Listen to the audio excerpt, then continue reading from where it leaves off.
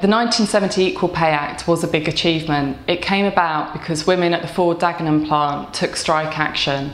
But the Act only guaranteed equal pay for those in the same job or in the same grade.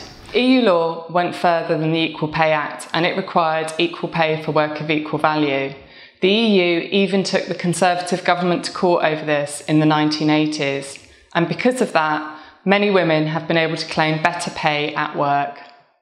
The concern is that if we leave the EU, the government can roll back on some of this progress.